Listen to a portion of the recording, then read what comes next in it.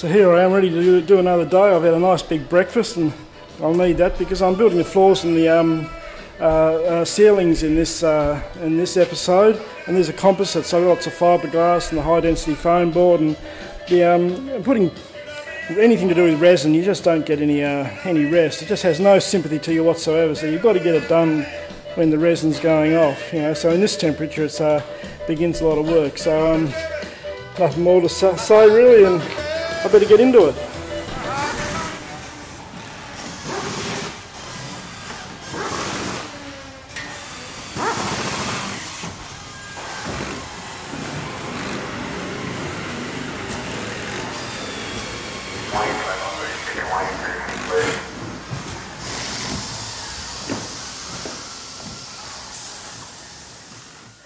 So I've finished up yesterday turning the floor over. I've got it all turned down, as you can see there, turned over, all glued down with a polyurethane sealant.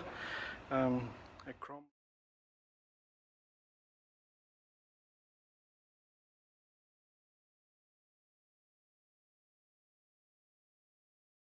there, I've just come in after the weekend and I've testing the bit of top coating I've put on. Incredibly bloody solid now, unbelievably so.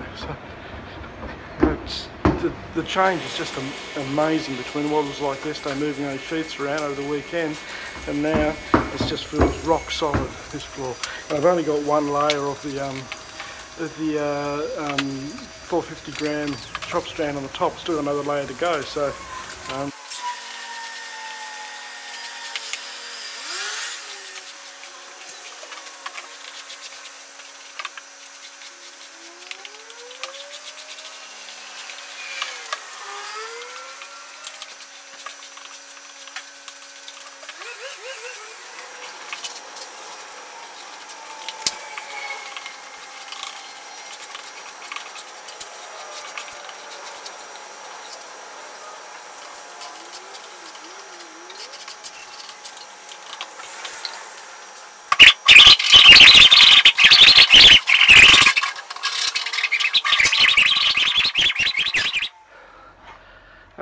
you know, I used to go and chasing the wildlife a lot. I still do, but in these industrial areas you wouldn't think there was much wildlife, but I want you to come and have a look at this.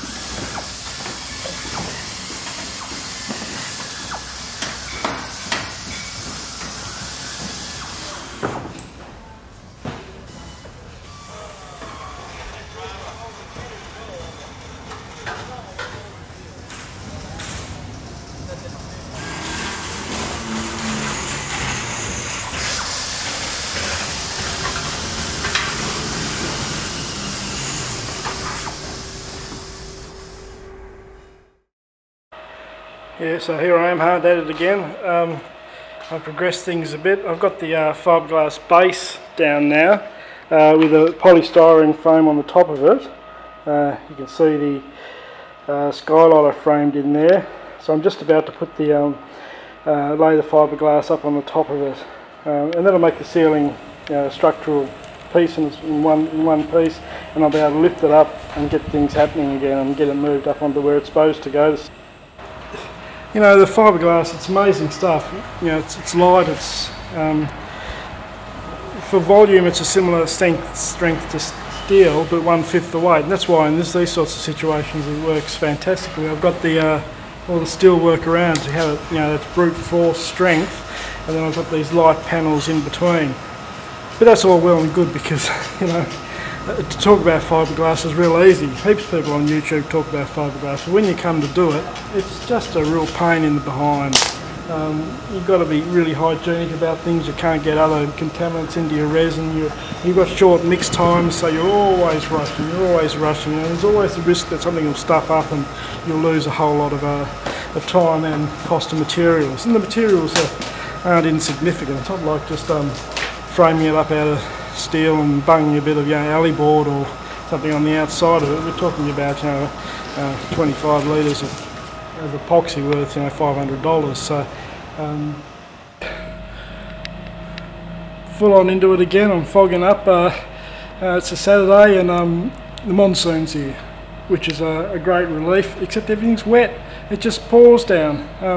You can't do anything up here without getting a sweat. You're just bending down and screwing things in and drilling or working out fibreglass, and the sweat pours off you.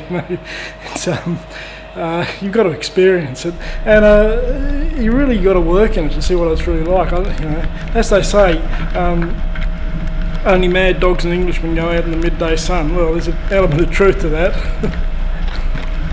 So I'm working on the fibreglass now, and just the white PVC board, I'll fibreglass over that and start working on that. What have we got out here? Yeah, the wildlife is all around us up here. I'm feeding the birds. They don't come every day, which is in the bush though. Normally they'd have a routine and they'd come every day if I put out feed in the bush. They have a routine, they go around. But in these industrial areas, I guess they've got a much bigger path. There's fewer of them and not as much bush. So it's about once a week they come. Thursdays pretty generally, and I get the double-barred pigeon, I get the double-barred dove, the double-barred finch, which is very common up here, and this little fella, which I haven't seen before, is the chestnut-breasted mannequin apparently, and that's a new one for me. I haven't seen one of those before. I might have seen them in feeding in the distance, but I haven't been able to get a good look at them, so that's a first.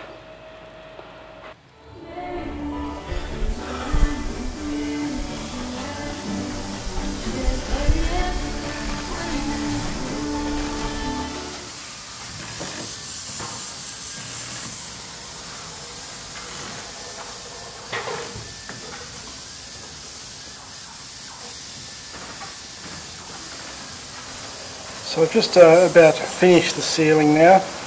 I'm just painting that with a nice boring paint. I put some talcum powder in the paint to sort of thicken it up so it gives a good sort of smooth coverage, bulks everything a bit. I won't paint the skylight here because I've still got some do that later, so I just painted the edge of that. That ridge piece in the middle. What I got that for is to attach a hinge to, so I can open it 180 degrees. If I put the hinge anywhere else on the bottom, I'd lose the ability. I'd only get 90 degrees, so with that sitting up in front of it, it shelters it from rain when I'm driving, and also allows me to open 180 degrees. So open all the way up, and we can set up an edge of the skylight and pat the giraffes, I guess. I guess that's what you do with it.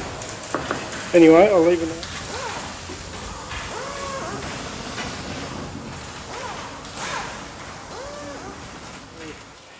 The ceiling's gone.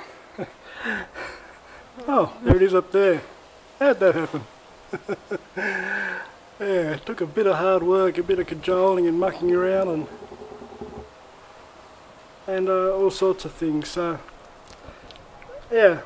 So I've got to glue it in and screw the onto those timber battens I put in, just remember, and then that's all done. It's light, but it's not light. It's I'm guessing about 250 kilos, so I can't move it by myself, obviously. So I had to use a few pulleys and ratchet straps, but I got it up there. It's all good. All right. End of episode 2. I'll catch you in the next episode, which I'll be making the walls and the windows too. Catch you later.